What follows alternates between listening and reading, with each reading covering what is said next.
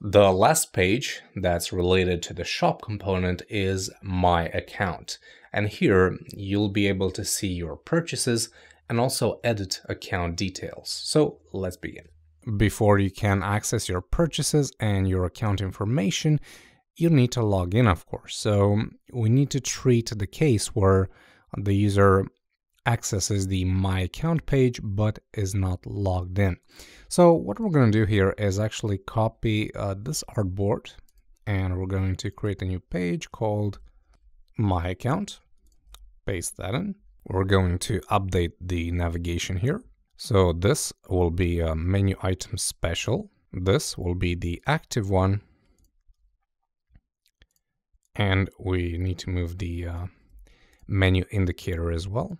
And then redo some of the spacings here. So we'll just grab these and make sure everything is aligned with the with our grid, like that. Okay, we are good to go. Also, we'll update this page header, and in the main content area, we're gonna have this exact login form, but without this product info card. So let's just get rid of that. And then in this page, we'll also have the option to create an account.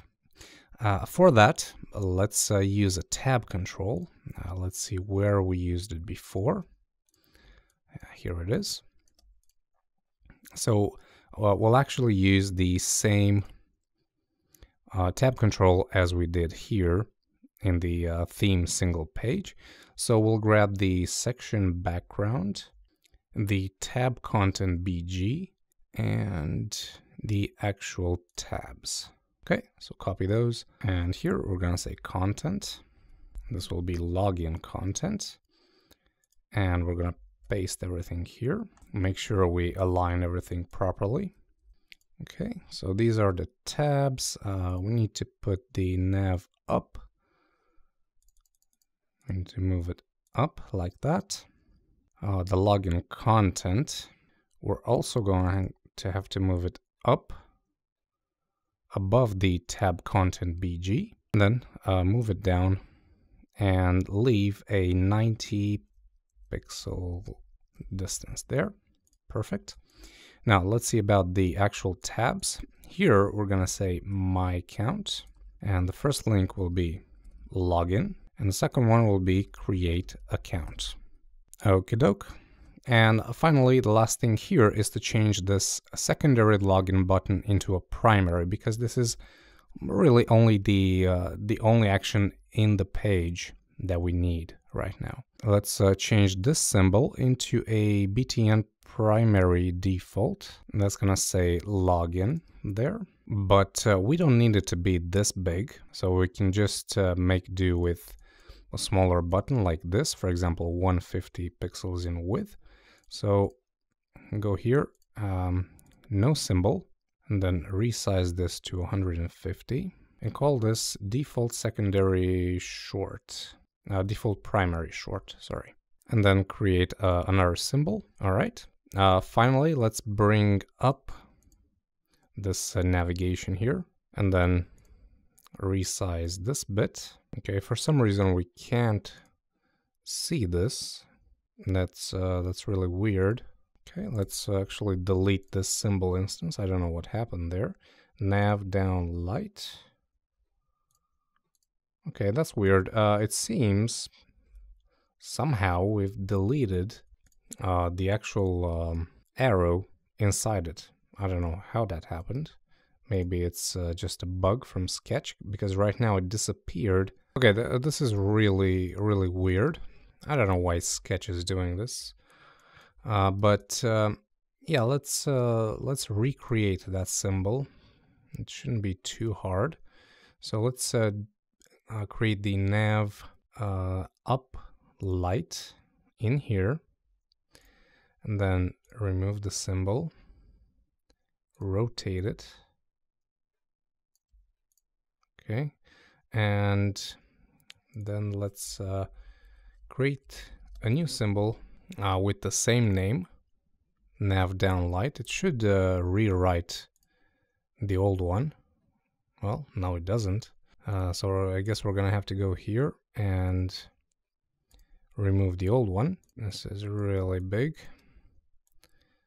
So we're gonna have to resize it and then resize this bit, and we are finished. Now, since we've done this, we need to go back to every single page and find the nav down light symbol and apply the new symbol to it, which is this. Okay. And I'm going to do that on every single page here. If this didn't happen to you, then don't worry about it. But I'm going to go and change on each one and then just come back. Okay, so this is the login page basically, but what if you want to create a new account? Well, let's actually rename this to my account login, and we'll duplicate it and we'll say my account new. And on this screen, we're gonna switch things. So this will be the inactive, this will be the active. The text here is gonna say don't have an account yet. Creating one is really simple, and we're gonna make it very simple for the user. He just needs to fill in the email and password, and he can take care of the rest later. All right, and in here, we need to change this form a little bit. So we're gonna ask for email and password and a confirmation password. And the actual input here will be a default primary. So we need a longer one this time. And for text, we're gonna put create account. Okay, bring this up like this, and then do all the necessary modifications. And now we have our page that allows us to create an account. Now, once we're logged in, the My Account page will change. So let's see how that is. First thing, let's duplicate this artboard, and we'll call it My Account Purchases. Okay, we got to change the breadcrumbs here a little bit. Here we'll just say welcome Adi, or welcome the username. And then inside, we're basically going to have two tabs, purchases and edit account details. And on the right here, we're going to have a logout link. And then for the content, we're going to have a table very similar to the one on the cart. So we're actually going to copy that, the entire table. And there we go, 90 pixels from the top. And we just need to change a couple of things. So for example, we don't need the quantity, so we'll just delete that. And let's go ahead and delete some of these rows here. We don't need them. And instead of the price, we're gonna put support. Instead of support here, we're gonna put purchase date. And on this last section, it's gonna be for download. Okay, so let's push this. And then support is gonna be maybe somewhere around here. Let's get rid of these buttons. And then we're going to have this little bit here, this little bit here with the support.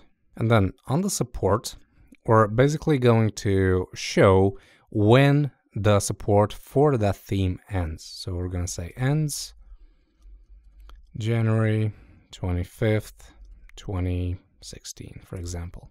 And then as an option, we can purchase one extra year. Finally, for the download, we're going to use the same text as here. It's going to say download and in parentheses, the file size, something like this. We'll go ahead and align this to the right, and we'll align it with our table here. And that's one row basically. Now, of course, we can duplicate these. So let's create another row and then another one. And there you have it. That's the purchases table. Now, apart from purchases, we also need to specify some things about licensing terms and item support. This is a very good place to put those. And we're actually going to use this text style here to create those items in two columns. So let's copy this, and we're gonna paste it in. Right here, we're gonna say content BG. Let's bring up the grid, and each one of these text fields will span 3 big columns. So here we're going to say licensing terms and the accompanying text, and then copy this and create item support information along with the accompanying text. Finally, we need to create the edit account details tab. So simply duplicate this artboard, call it edit account, change the tabs here. And then as for the content, we don't need this table and we don't need these. Instead, we need 3 sections, one for personal information, where we edit name, email, and password, one for billing address, and one for credit card information. And we can grab a lot of those fields already from the checkout page. So let's actually increase the size of this canvas, push the footer down and the navigation. And then let's go into checkout and we'll grab billing and payment method, which here I forgot to rename the group. So copy those and paste them in, position them correctly, 90 pixels from the tab headers there. And then we're gonna have the billing address here. We'll simply click on each field if we want to change it. The payment method here will be changed to credit card, and the text will be exactly this one minus the billing address text here. And we're gonna say here's the credit card we have on file. And it seems that the actual credit card form wasn't copied. Oh, that's a separate one. So copy the card form, yeah, paste it in, put it under payment. And now grab both payment and billing and push them down. Then simply duplicate billing so we can create the personal information. All right, and here we're gonna have name, email, and password. Now bring the billing and payment back up to 120 and rename billing copy to personal information. All right, let's extend this a little bit. All right, and finally, we need a way to save or discard changes that we make to these fields. So for that, we're gonna use a floating card, very similar to the one we used on the checkout here. So since we have a lot of elements in common, let's actually copy this and paste it in here, align it properly, and then only keep the stuff we need. So we need some text that says you have made changes to the account details, and it asks us if we want to save those changes. Let's rename this card to changes. Let's push this down like this. We don't need these, or these, or these, or the discount, but we do need this button, and we'll actually create a short one, and we're going to say save. And then we're gonna insert a BTN default secondary short that we're gonna put right here, and this one is gonna say discard. Now these sizes don't really work here, so we're actually going to remove the symbol here and resize this discard button so that we have enough room for it. 125 to be more exact, or you can do that with the primary button. That's really up to you. And now we'll move these up to 60. And then we're going to resize this background so that we have 60 pixels of padding bottom. There you go. So with this, we've actually completed the My Account page. So we have the case where we need to log in, then when we need to create a new account, when we want to check our purchases, and finally when we want to edit account details. And with that, we've finished building all the shop-related pages. In the next lesson, we'll have a look at the rest of them. So I'll see you there.